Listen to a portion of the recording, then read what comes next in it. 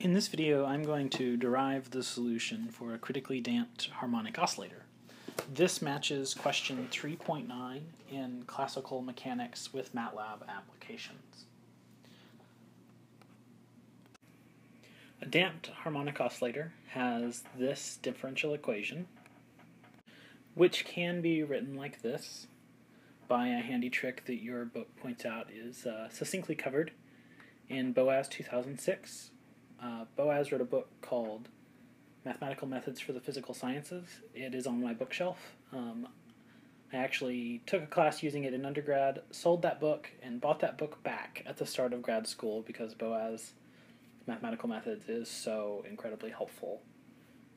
It does a great job of quickly explaining a math concept and showing you how to use it, and it does it for a wide range of math concepts. You might need to clarify a couple variables here. So really all we've done, if you look at the definition of these variables here, take a second and convince yourself that it's the same equation that I started out with, that this equation here does in fact become this equation with these substitutions. Notice all we've really done is gone from Newton's notation of derivatives with dots to Leibniz's notation using d by dt.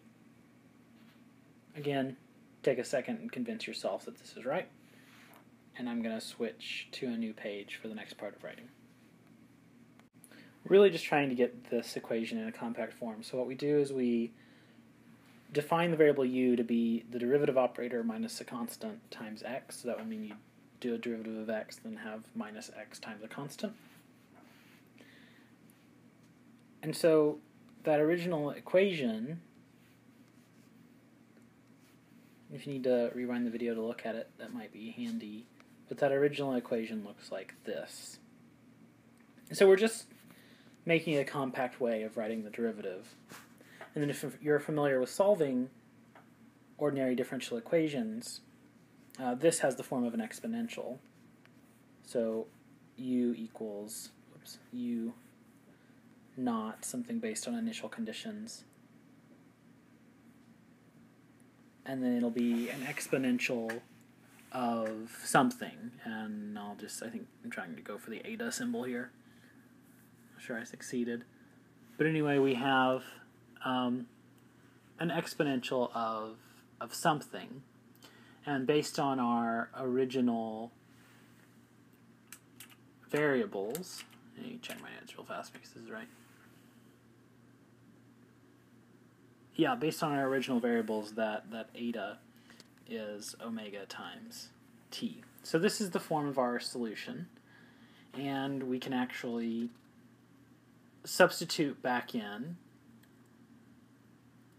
and make sure this works out. So let's do that. So remember, we got to this form before, and now we're going to take our solution for u .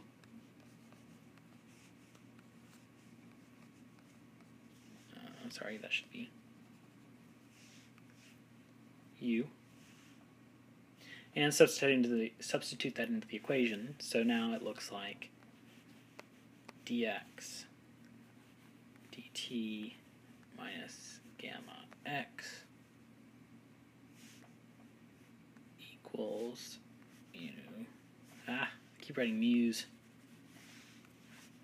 u naught e to the gamma t. Okay, this derivative has a special form. So this is the form of the differential I've written down. And a differential of that form you can actually go look up.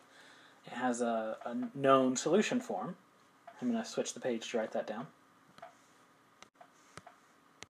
So this is the general form of solutions to that equation.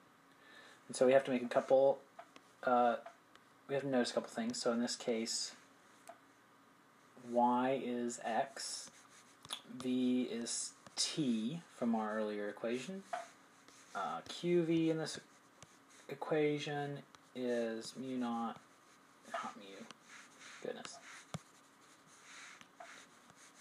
u naught e to the gamma t, and p of v is gamma. So from that, we actually have the solution that we wanted all along. Remember, we were doing the critically damped harmonic oscillator solution.